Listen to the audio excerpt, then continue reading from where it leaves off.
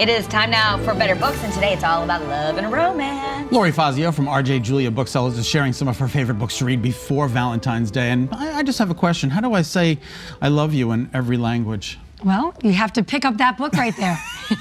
You can pick any language that you want, and it's the pink book right in front of you. I love this. And it's it's a lot of fun. So many different books, though, about Valentine's Day. So many books dedicated to love. Definitely. I mean, every Valentine is different. So I brought a little bit, of something, because you're not going to give the same book to everybody. So yes, there is that one there. You might want to do something different. People are also trying to find ways to save money. So there's a few things in here that you don't have to go out and buy an extravagant Valentine's gift. What a great gift, though. What a great gift idea. I would love to get a book like this. Especially someone who's, into languages and... Ti amo. Ti amo, that's Italian. And then Jamaican, me love ya. Me love ya. There you go. That's awesome. What a great book, though. Yeah, it's so fun. I thought it was really cute. And it's pink. It's, yeah. red and pink. People might not be thinking about a book, but a book is something that can really last a lot longer sometimes than chocolates or flowers. And That's right. And you can last, it'll go on for months and months and months. That's and you can keep reading it. They Cara, sure do. Let me just read to you in a different language. English. Well, you do that. How about 1001 Ways to be Romantic? Again, so this gives all kinds of... There's music in there, there's books in there, there's movies in there. So there's ways to be romantic without going out and spending hundreds of dollars on a dinner or, buying like jewelry. I mean, so there's other things that you can do. So this book has 1001 things that you can do. I think it's, just the simplicity of some of the ideas that people have, I think is just really clever. Like, it doesn't need to be extravagant. Just show that you care and show you put 10 cents or 10, a thought into it. That's right. You know what I'm saying? Yeah. I think it's the thought that counts. I've been getting a lot of cues that you want me to do something for Valentine's Day. Uh-oh. Just kidding. You better pick up that book. My television wife. All right, so Giada can always put us in the mood for wonderful food and love. And I chose Giada, but obviously, we have tons of cookbooks, but Giada, she's Italian, and of course, Italian is romantic food. Also, French food is romantic food. But if you want to cook dinner for someone, and great recipes. See, that's why I think I'm single, Lori, because I think White Castle is romantic food. Oh, well. Yeah, I'm probably not going to get a date. That's just something from your childhood. You thought that was fun? I guess so. Yeah. It could be for the right person.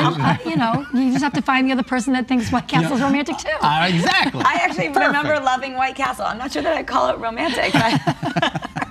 Oh boy. How about you write a love letter? Well, yes, and so this book is just gorgeous. And again, if you want to just write something, there's watercolors, there's ways to write. It doesn't even have to be calligraphy. It's so pretty. And you can write a letter, you can write a song, you could do a quote and give it to your loved one. Aww. Yeah. I'm just thinking of poems that I could write in calligraphy. Roses are red, violets are blue. Aren't these books something for you? Nice. Oh. And how about How Do I Love Thee? So How Do I Love Thee is the Elizabeth Barrett Brown poem. That's everybody, you probably know it. And they made it into a picture book.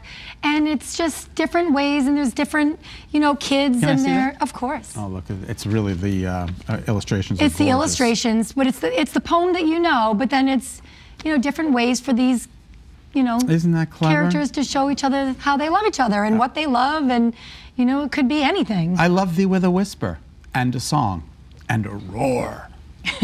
I love it. It's beautiful. It's beautiful. It really is a beautiful book. And along the same lines, so I chose this other book, Love, which is very much about multicultural, and it's what love means, and there's different things on each page that just say love is this and love is that, and it just shows how we are all one.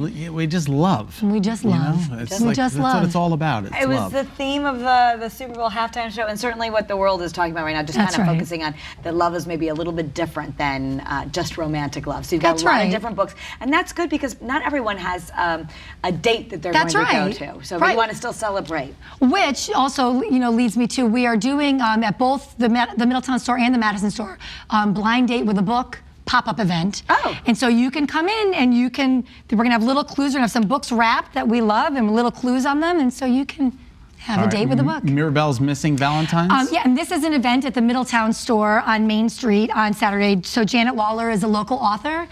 She's doing a story time and a little craft this coming Saturday at 10:30. And this is such an adorable story. Mirabelle is a little shy. I think she's a mouse. Yes, she's a mouse. Couldn't remember. And she is on her way to school, and she doesn't realize she has a hole in her bag, and she's losing all her Valentines that she carefully made. But who got to enjoy the Valentines as she lost them along the way. That's is awesome. really the sweet message. Well, Lori, we want to thank you for coming in. Thank you for Happy having me. Valentine's Day And to you as well. And I love your shirt, and too, I hope by the Kara way. gets you something wonderful. Thank you. Me too. What are you getting me? I don't know. All right, you're going to find these books and many more at RJ Julia Booksellers. The shop is located on the Post Road in Madison. The website's rjjulia.com. RJ Julia also has a location in Middletown, too. It's 413 Main Street. The web address for that store is wesleyanrjjulia.com.